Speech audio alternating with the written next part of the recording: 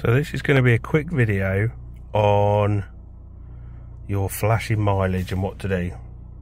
I appreciate YouTube has got a number of videos on it, and Love 500 does a very in-depth video on it.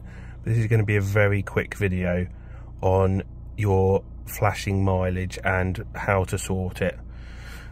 So, as you can see,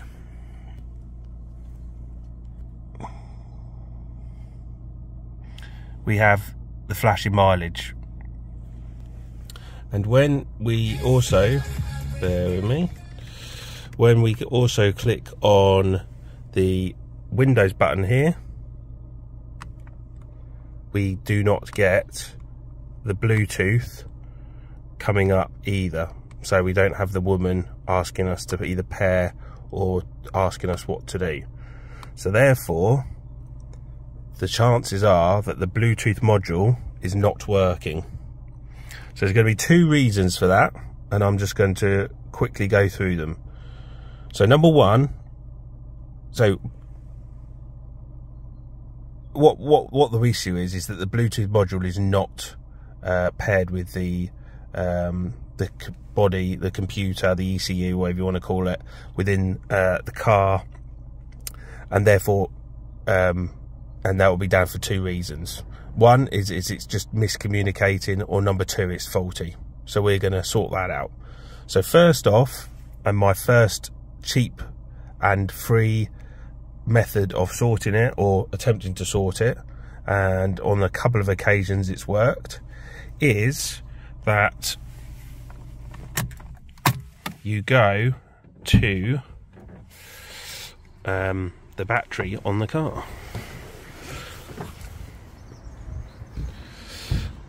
And the first thing you do is you take off the negative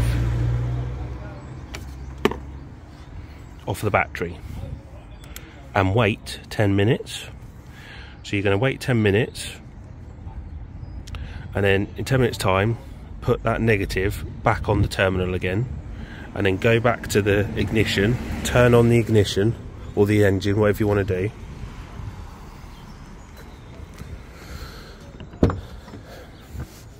And when you're back in there, make sure the door's shut as well, and see if that is flashing. If it's not flashing, all that's happened is that they just disconnected from each other and it just required a reset. By removing the battery lead, technically what the car does is it sort of re-communicates with all its various modules, and sometimes you get on the odd occasion a disconnection, and that is your free way of determining whether or not you have a Bluetooth module temporary issue or you have a permanent issue. So that's step number one, and we are now going to go on to step number two. Right, so number two is the one that's going to end up costing you time and money. And we need to get to the Bluetooth module. Now the Bluetooth module is going to be, depending, if you're in the UK, well basically it's passenger side, it's behind here. So you've got to remove the seat and the trim, the seat belt, all the seat belt up here, behind here, trim here, trim there. You could possibly leave these in. I've done it with leaving the back seat in, and about here is the Bluetooth module, and we need to get to that. So you're going to need a number of different sized sockets, and when we've got that, I will go on to what you need to do.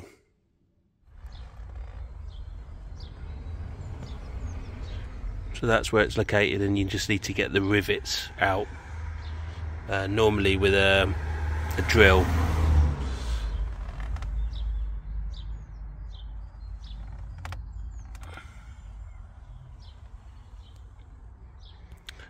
And then it just unplugs, and then you can swap them over or send it for send it for repair. So when you've removed all of the trim from the car, you'll be faced with this, and then all you've got to do is send it off.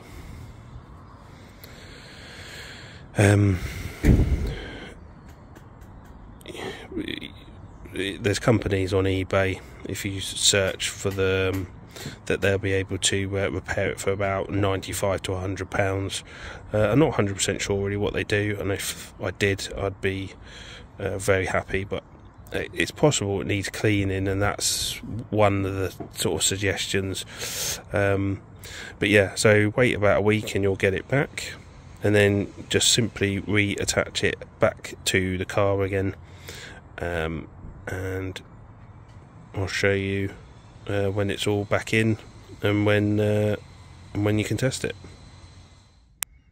Right, so when we fast forward on now a couple of days, the as I say, that's all put back in, everything is reattached, but the only thing I'd say is before you put all of this back, you test it out.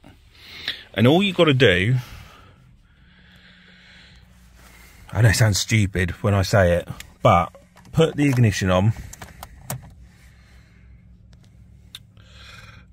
We'll get rid of the radio, and we hit the button, and hopefully it comes on. That's all you got to do. Searching for connection. Try again later. Yeah. So you don't have to worry about that.